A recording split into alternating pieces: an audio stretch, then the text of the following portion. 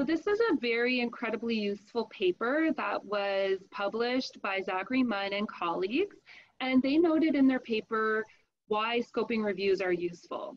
So they are useful as a precursor to a systematic review. So sometimes we just want to know a snapshot of the literature that's been conducted out there on a topic, and then later on we're going to use this to inform the conduct of a more concise and a more, when we're thinking about a systematic review, the research question is generally more focused than the scoping review. So the scoping review is a lot broader.